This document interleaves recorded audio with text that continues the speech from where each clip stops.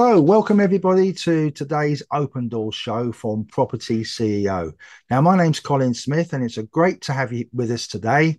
And over the next 20 minutes or so, we'll be taking a bit of a deep dive into the world of small scale property development. Now, when we talk about small scale, what we actually mean is that we're converting commercial buildings such as offices, shops, and light industrial units into residential flats. And it could be as simple as converting a small scale office building or the upstairs storage area of a shop, something like that. Now, if you'd like to know a little bit more about that, then we have a link below in the description there. Okay. Now, as always, we'll be talking to some of the movers and the shakers out there who can give us the inside track on what's happening in the world of property. And we'll also be shining a bit of a spotlight on any areas that we think would be good for opportunity for new developers to take a look at. And obviously sharing some vital information as well. So what have we got on today's show? Well, my special guest today is Dan Stiles. Hi, Dan. Hiya. Dan Stiles is project manager and consultant quantity surveyor at Syndicate Property Development. He works very closely with us at Property CEO, and his details will be in the description below. Okay, so we're going to kick it off today. Hi, Dan. Nice to have you on the show today. Thanks Um, for having me. so you're a project manager. All right. Now, for those of you that don't know, can you just explain exactly what a project manager actually does? So, in the context of what we do at Property CEO, and I think that's an important place to start, is to make sure that we are representing you as the CEO and we're delivering the projects under the parameters of which you set out to deliver. Importantly, we are your eyes and ears. We are the buffer between you and your technical team and your contractor. It's a very important relationship. So you keep a linear chain between that platform. So you circumnavigate the risk of a triangulation where you create multiple links in there. So it's a project manager on Property CEO is an important role because we are there to support you as a student in delivering those projects using permitted development rights. As you say, it could be doing shops with uppers or Hmm. light industrial or warehouse, something that can be easily converted using those rights. And the project manager is going to sit there and make sure that all those parties are doing what they're supposed to be doing at the right time. Very important role. They will have a good understanding of the construction, the methods of construction. They'll understand what it involves, those individuals, and understand in those disciplines what they're going to do. So whilst we may not be an architect, we'll understand what the architect's trying to do, similarly with a structural engineer and so on and so forth. So it's understanding those worlds, understanding those processes, and making sure that they're all coming together in a cohesive way that helps to deliver what you want.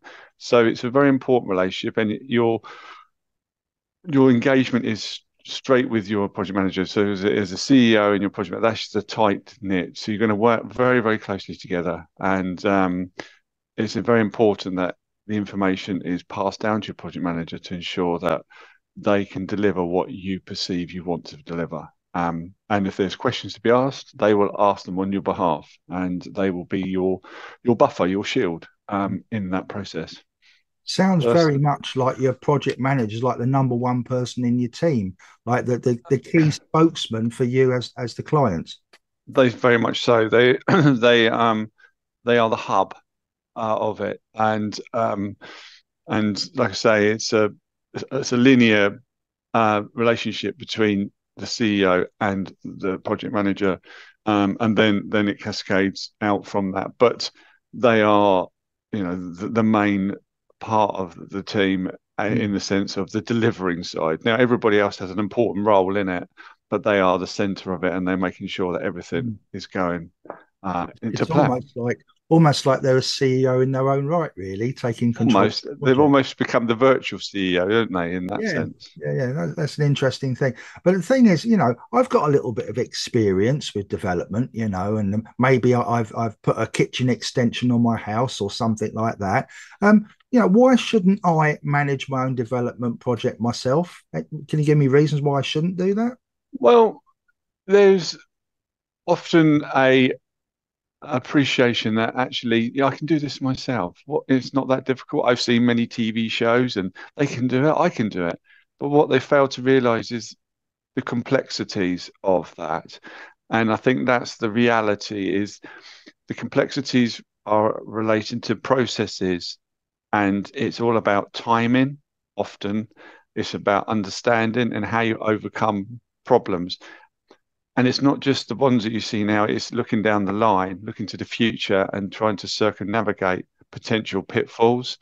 And that's where your project manager will come into it. Whereas you're managing it yourself, you're going to be more reactive rather than proactive. And that is one of the fundamental flaws of an inexperienced person taking on themselves, say, I can do this. I've seen other people do it.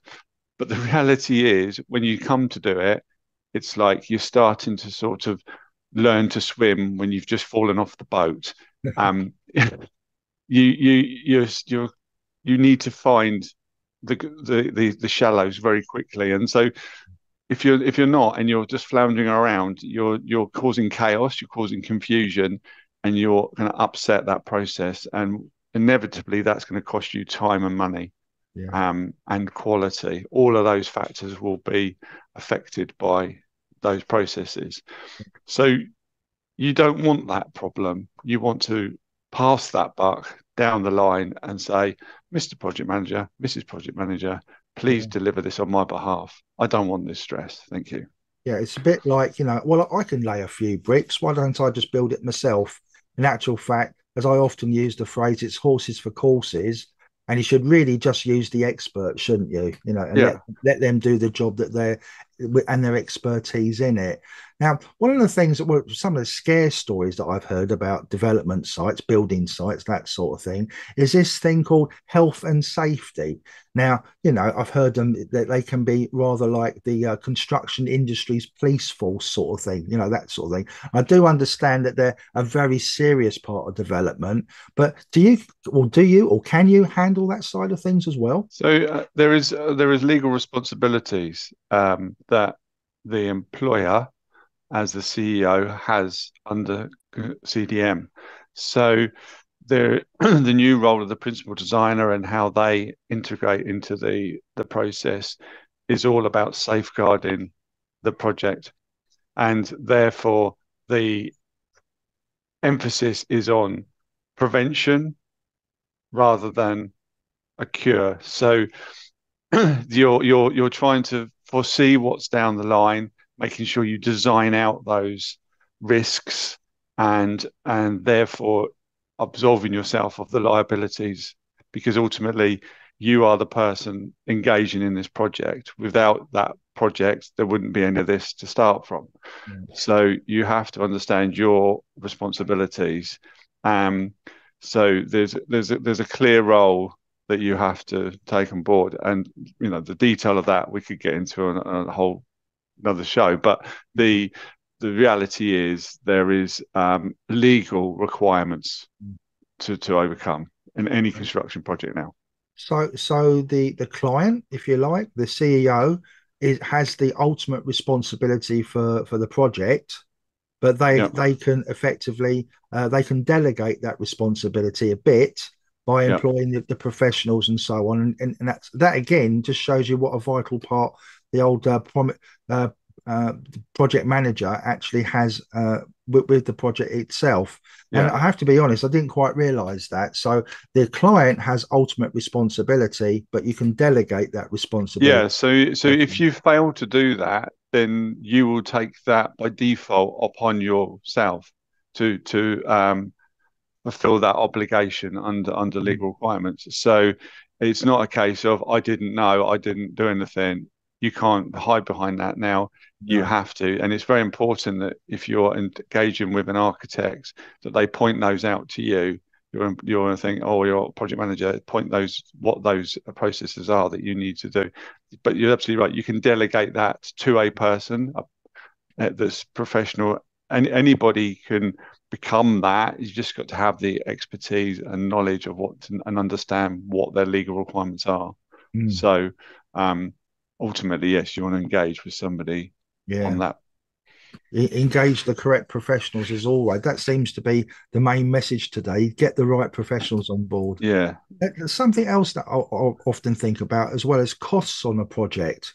You often hear about, especially these TV programs, how costs overrun because maybe the project isn't being run correctly. That's why you need the project manager. But they tend to overrun because you see the client, especially on these TV programs, they seem to be negotiating extras and variations and changes directly with the contractor. Now, I'm yeah, presuming that the project manager is there to stop the client doing that.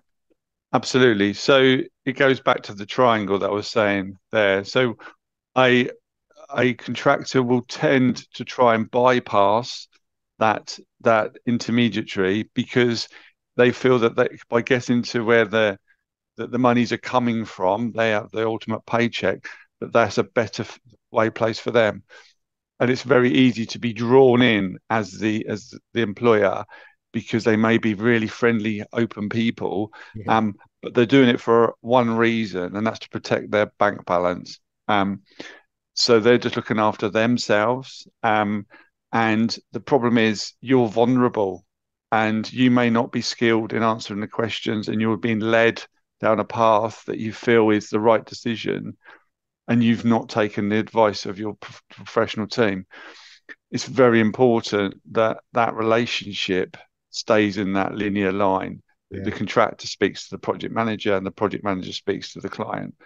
The decisions are made upstream, and it might be that the project manager would advise the best route or give alternative solutions or work with other individuals in the team to come up with a mm, solution to a problem and then present that back to the client for ultimate sign off. yeah, But that is presented to the contractor through that channel. If you decide upon you think, well, I can do this myself, and it's only another £5,000 on something or other. yeah, It keeps going, and all of a sudden you've lost control of your budget. So you want to avoid that at all times to try and take those. Once you're dealing with the contractor one on one, it's gloves are off, let's yeah. say.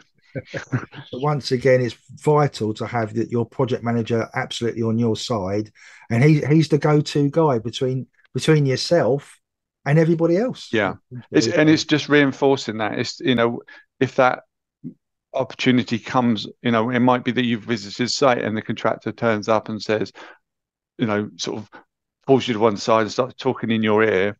You make it very clear that's fine, but you need to speak to my project manager. They will tell you what to do. Right. Um, Importantly, is having that relationship with your client. So if there is things that they want to change or they don't like, they take that offline. You speak with it in an an environment that's not in the ears of the contractor. Yeah. You chew it over, you make your decision, and then you pass that information. It sounds so simple, but so often that chain of communication gets broken. Yeah. And once it's broken, it's very difficult to fix it. And I suppose the thing that enforces everything is the contract. Yeah. And I can see, therefore, that it's absolutely vital that you always have a contract.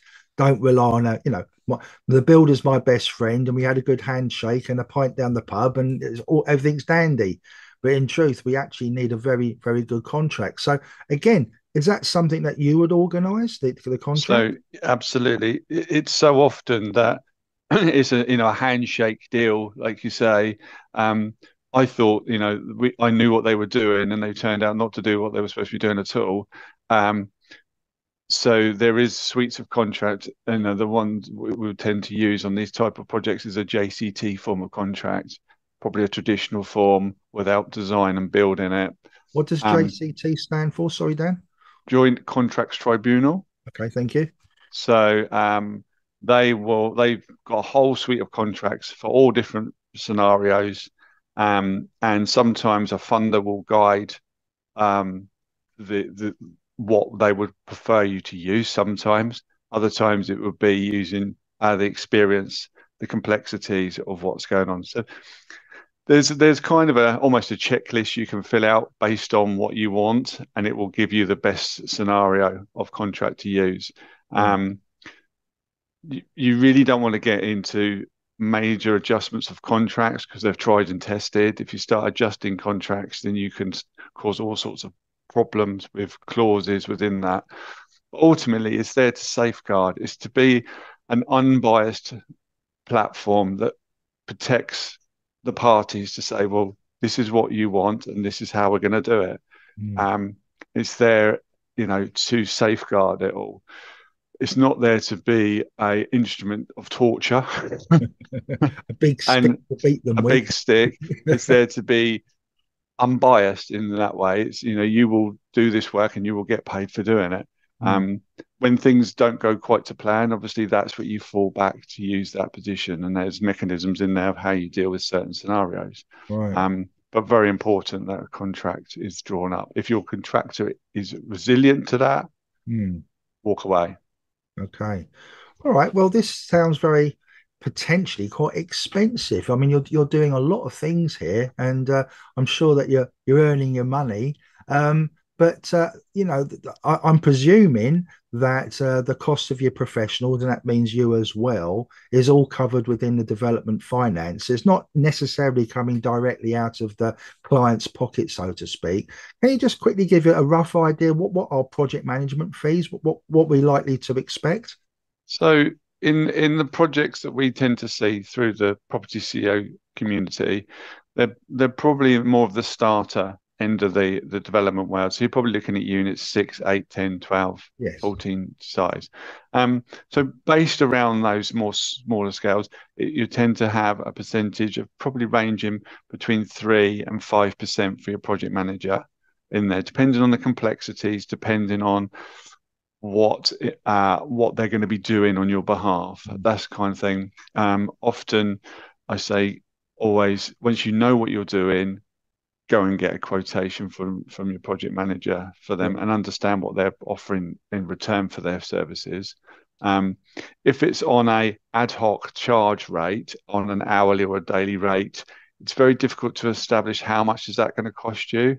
Mm. It's almost an open-ended checkbook. So really, you want to know the full picture, and if they're resilient to giving you a quotation, then there must be reasons for it. Is it that they don't have confidence in what you're asking them to do, or there's lack of information? Because reality is that they should be able to give you a fee for doing this work. And if there's not, what's missing, and then what can you put in place to make sure that is there? So that's the kind of range that we would typically do. And then it's tailored specifically to the needs of the project, Right. But to give so a the fixed fee. construction, sorry, the PM fee, your project management fee, is based on the construction fees, Yeah, we would look at the build cost build cost. based, yeah, and we'll work our fees around that.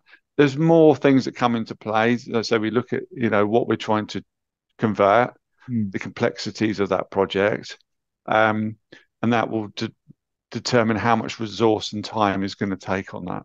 But when you consider just every aspect that you're actually involved with, and you're in effect you're protecting the client, looking after contracts, looking after health and safety. It's difficult to say that, and also you're liaising probably very regularly with the contractor and protecting the client yet again. All in all, that percentage is not a lot of money, is it? When you consider Not really. you consider the value of the site and weigh that up against your potential profits at the end of the scheme. It's money well spent, probably. Yeah. So to enable you to do all of this, do you have to be on site every day?